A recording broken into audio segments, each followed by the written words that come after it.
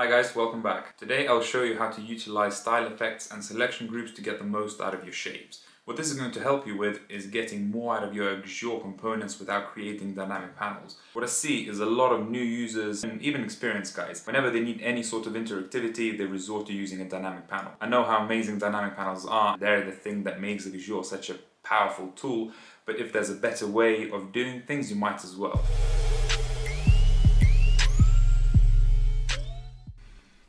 Here we are, this is the final product. As you can see, I have 3 plans and each card has a slightly different rollover effect. The color or the gradient inverts itself and they all gain this outer glow or outer shadow. So it pops out a little bit and then you can select it and then it sort of allows you to select one like you would in this case, or just the same way that radio buttons work. So let's jump into Axure and recreate that, or Axure. I'm not sure how to pronounce it. Actually, I've been pronouncing it Axure for a long time and I'm pretty sure I've been wrong. Anyway, let's give it a header. Choose your plan.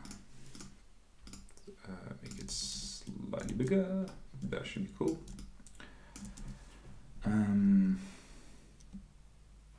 No subscription, cancel anytime. Slightly smaller and centerline both of these, and then just center them. Cool. All right, now let's create the cards. And all those cards are just rectangles with one image over them, and I'll show you how to make it the easiest way without any dynamic panels, without any states or anything like that. Okay, so let's round the edges a little bit more. Yeah, maybe more. Fine. Now let's give it a fill color. I have these gradients here already made, so let's say, yeah, this is fine. I just want to make a point here that don't forget that when you're creating shapes, they can all have text in them, and they can always have formatted text. So if you need, say, a text box or a box with a header and some copy in it, don't jump in dragging in boxes and then headers and paragraphs and so on, because you're just going to end up having too many components in your page and they become messy, especially if you have like a complex file that you're working with. So I'll show an example. So here, let's say this is basic, add these 2 lines there, and then let's say the price is $19.99. Right, let's left align it. Text here can be, yeah, this is probably fine, and then let's make the price a bit more prominent. So let's say it's huge and heavy, and now let's give it a little padding. I think that's pretty similar to what I had in the example. Yeah, all good. And now let's give it some style effects. So we want to say, right click and style effects there, and we want to say that when you roll over with your mouse, we want to change its gradient to, so let's invert these. Yeah, that's probably all right. And let's just double check if that was inverted or not. Ooh, it's pretty big. What's happening here? Let me zoom out. Okay, I don't know what happened here, but these are absolutely enormous. Let me just make them normal size.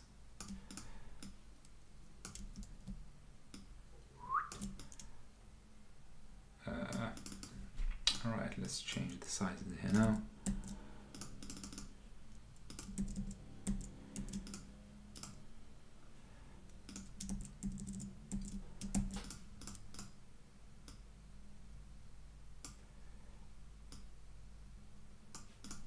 Here we go, that's okay, I think, right, and the gradient seemed to be okay. Let's just double check that yeah, this is better.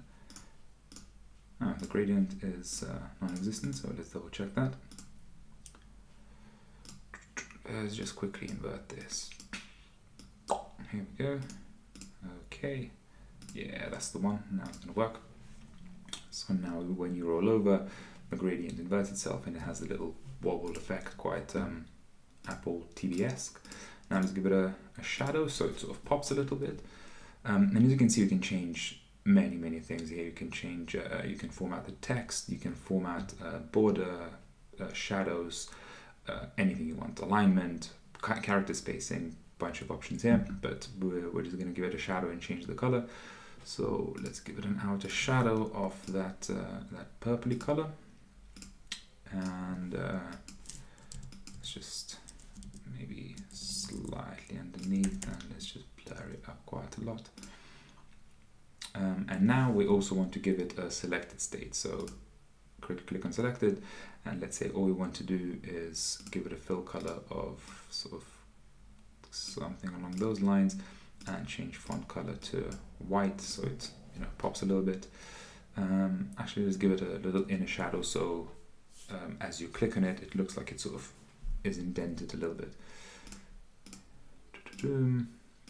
As it's already quite dark, you need to make it almost black and blur it up a bit, and that maybe it's a little bit too dark. Yeah, here we go, that should be fine.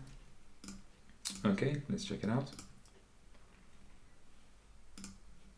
Oh, we haven't told it that when on click we wanted to set selected. So go back to Axure file and give it an interaction. Sorry, new interaction, on click or tab, set selected. Here we go. So you want to find set selected or checked and this widget. So what we're saying is leave these as they are. What we're telling it is that when you click on it, it will change to whatever you styled it to be selected here. So this state here. Let's check it out. Here we go. Right, let's just create the other ones. So we had 3. Obviously, you can have as many as you need. Sorry about that. Here we go. So it was essential, I think, and let's say pro. Right, now let's give these some different style effects. So this is one of the good things about it as well, because you can style them however you want, and you can have the style effects also differ from one to another. Obviously, sometimes you might want to have them all the same, but if you don't, this is very easy, and you don't have to duplicate a bunch of different dynamic panels and work with the states, and things become messy quickly like that. Right, let's give that a different gradient. And now we need to edit the style effect. So we want the style effects to go. Let's see the preview. Okay, we have that. Okay, so now we need to just invert the gradient here, because I selected the same as the previous one. And now let's give it the outer shadow. Let's preview. Outer shadow is a bit harsh with that color, so let's dumb it down a little bit. Yeah, that's fine. The selected state, in this case I'm keeping the same, but same with as mouse over, you can obviously change it to whatever you want. So if you wanted them to not all be black when selected, but instead have, for example, if you wanted the fill color to stay the same, but give it a line or something along those lines. Obviously this looks horrendous, but you get the idea. Let's just see if I didn't, make sure that I didn't mess it up. No, that's all good. All right, now let's do the same to this. Right click, style effects, and you want that sort of purpley pink, orange to pink. Invert them up there and give it a shadow that matches the card color. That should be fine. All right, let's check it out. So the rollover works pretty well.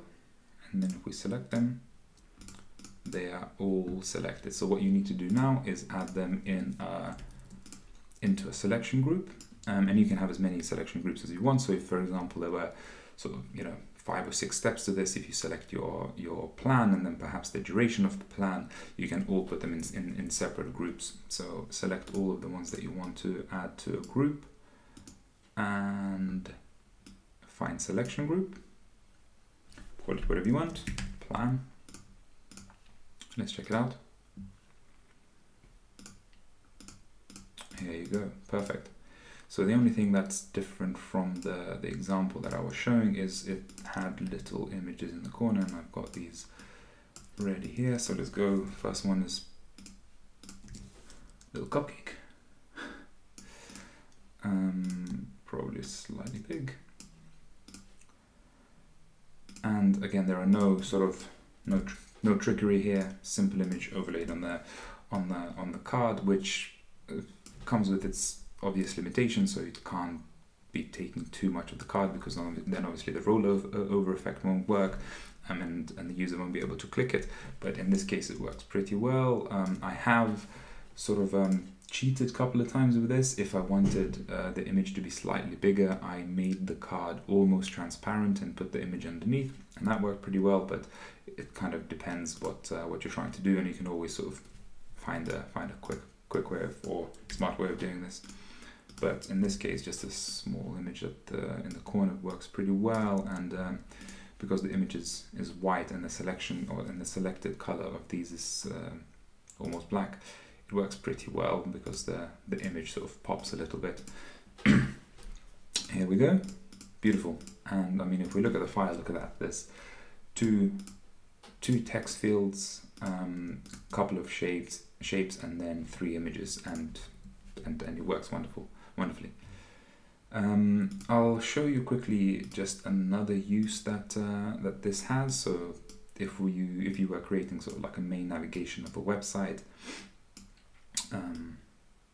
let's say this was sort of the background for it. Let's give it a fill color, duplicate it.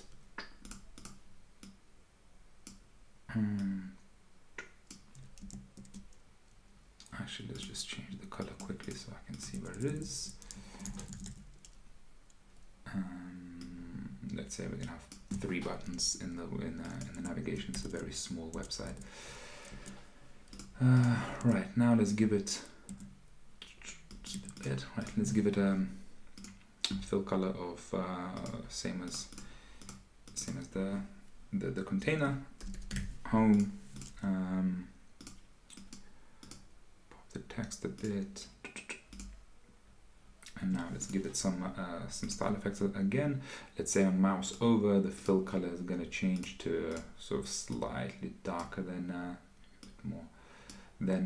your container, then your background, and then on selected we will change it to quite a bit darker. Here you go. Let's give it the interaction of clicking on or tapping, and we are setting selected, this widget, set to true. Here we go. Now let's duplicate that for the rest of the navigation. This needs to be, the background needs to be slightly wider. It's not going to be perfect, but it doesn't matter. So let's say this is about us, and this is contact us. Let's put them in the selection group. Nav. Let's check it out. Here you go, your simple navigation with literally 3 components in Axure, 4 components. So now the only thing that you need to do is, as you land on this page, I imagine you'd want one of these to be selected. So say you land on the home page, you want this to be purple or dark purple. So simply right click and select it. And as you can see, it's also disabled if you need that. Let's preview. Here you go. Simple as that. Hope this was easy to follow. Thanks for watching.